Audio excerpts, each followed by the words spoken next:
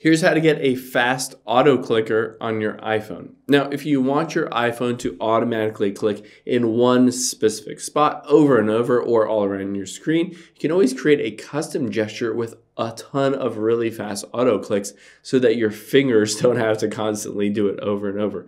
And the best part about it is you don't have to download any third-party apps. It's all built into your iPhone itself. So to do it, let's hop into these settings. And we'll scroll down and tap on accessibility here.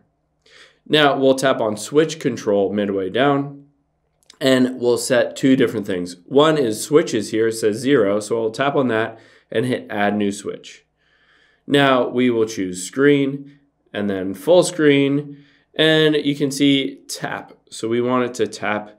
Now we've set that and we're gonna go back and set a recipe. So I'll tap on recipes, hit create new recipe.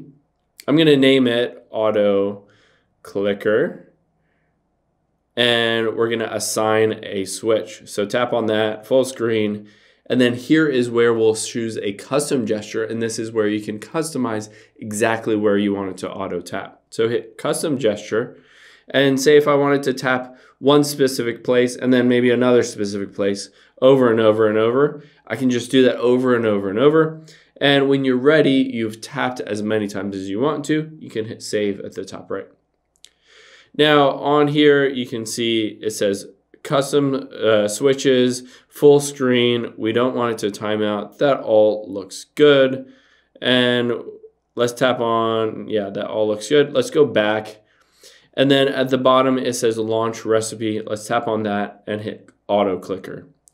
So now you've basically created this recipe. You said you wanted to launch that auto clicker as the recipe. Now let's go back and make it work. So going back again, I'm going to scroll down to the bottom and get to accessibility shortcut here and tap on that. And then you can see switch control at the bottom.